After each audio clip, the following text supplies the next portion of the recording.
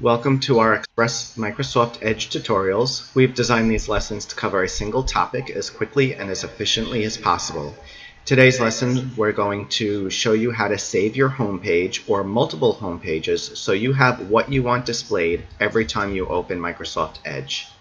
Okay, so when you first get Windows 10, this is going to be your start page on Microsoft Edge. And we want a different home page every time we open Edge. So we're going to go over here where these little round circles are. You're going to click on that and slide down to Settings. Click the radio button for a specific page or pages.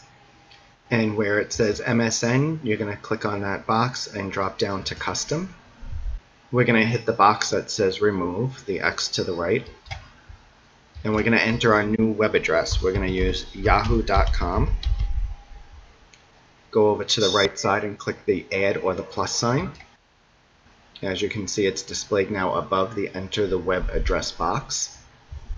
We're going to close our window.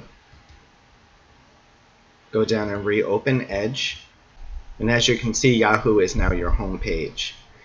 So every time you open Microsoft Edge, Yahoo will come up. But let's say you wanted multiple pages. Now, when you're browsing, you can just hit the Add New Tab up here, but that's not going to save your new tab. We need to go back to the three circles on the right side. Click there. Go back down to Settings. You already have the radio button set for a specific page, and it's already set on Custom. We're just going to add another web address here. Let's choose cnn.com. And you can choose any web address that you want. This is strictly made so you can customize Edge. Click the Add button. As you can see, now we have two. We're going to add one more because in the mornings we usually scroll through multiple things. We'll add msn.com. Hit the plus button. Now we have three. We'll go up here, close Microsoft Edge.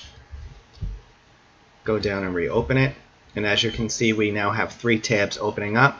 Keep in mind that the more tabs that you have that open and the more complex those pages are, the longer it will take Edge to open. Thanks for watching our video. Be sure to click the like button below and subscribe to our channel for new computer tutorials as they become available. Feel free to comment below about this video or ask a question. Until next time, enjoy surfing the net.